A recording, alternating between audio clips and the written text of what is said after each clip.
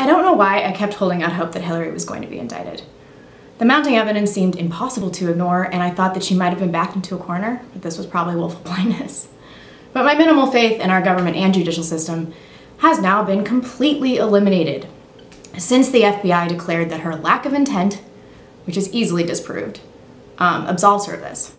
So for a self-proclaimed feminist, Hillary sure doesn't have a problem playing the dumb woman card. And just with like a common sense analysis, we can all see that she would absolutely be aware of the illegality of something like this.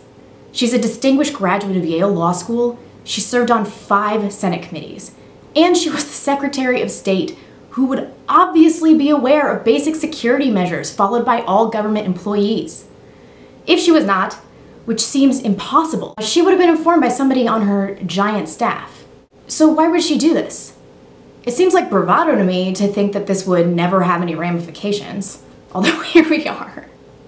Yet I know that she was not ignorant to the consequences. So the obvious assertion here is that she was sending messages that she did not want to be government property, which are subject to Freedom of Information requests. All government communication is their property in perpetuity for all government officials, and everyone knows this.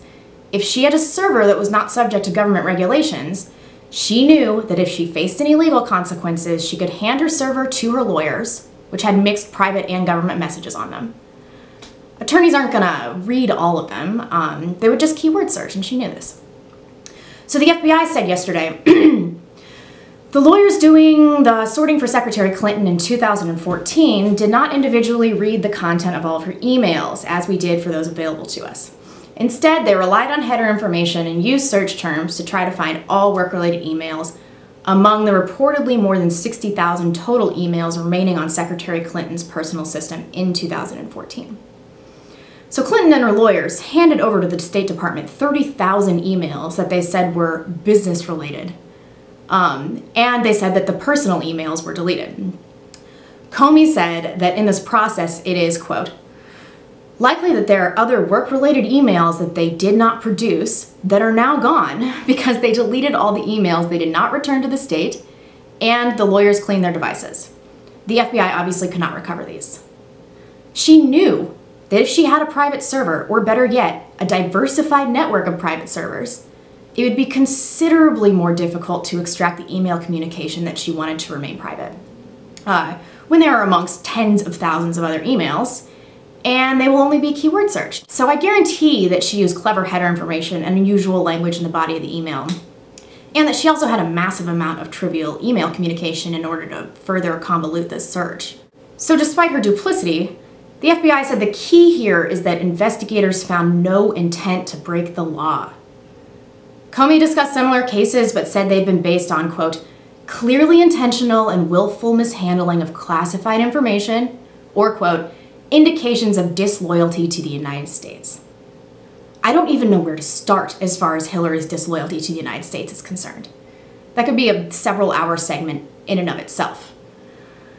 But Comey did later concede that there is evidence that they were extremely careless in their handling of very sensitive, highly classified information.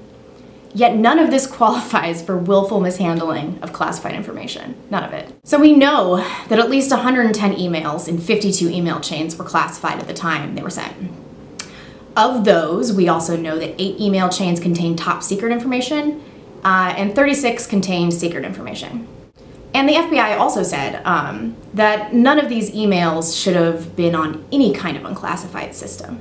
So they knew that this was terribly wrong.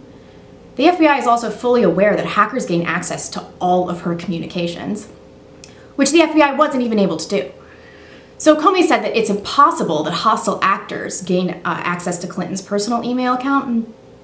She also used her personal email extensively while outside of the United States, including sending and receiving work-related emails in territory of sophisticated adversaries. Oh my God. No indications of disloyalty to the United States. Oh my God. He also said that while no direct evidence was found that Clinton's email was hacked, which is nonsense, they are aware that other people that she corresponded with during the time frame in question were hacked, and that everybody knew that she was using a private email system. So they did know that she was hacked. They're just lying to us.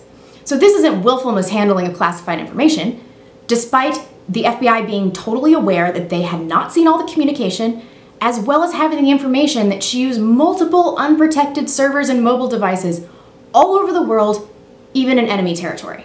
I looked through HuffPo articles from the last few weeks to see what they are truly concerned with. If you don't give a shit about national security, what is so important? Seriously, what are you talking about? What? There were articles about creating a new logo for gender-neutral bathrooms. There was a political cartoon depicting Trump as Hitler. There was a slideshow about Trump's hair through the ages. There was also an article about the racial wage gap, that's fucking nonsense, as well as a link to an article about how a former employee knows that Trump is anti-Semitic. Which here's a little taste of that I just have to read. But deny or play dumb as you might, when I tweeted out my response, my worst fears were realized. His message, whether purposeful or inadvertent, was met with cheers by those to whom the Star's message was certainly clear. Mr. Trump's tweet was seen as a winking promise to this nation's worst and most hateful individuals. They're talking about the tweet with the Star of David on it, which it was just a sheriff's badge. So the left is not just willing, but exceedingly enthusiastic about characterizing Trump based on thoughtless tweets, and then faulting him for all subsequent reactions because of the implication of what he did. In the meantime, they're up the ass of a candidate that allowed our most sensitive and top secret information to be literally delivered into the hands of our enemies. Are you kidding me? Are you fucking kidding me? Hillary cannot be president. It will be the last nail in the coffin for the West. And it's our responsibility to make sure that this doesn't happen.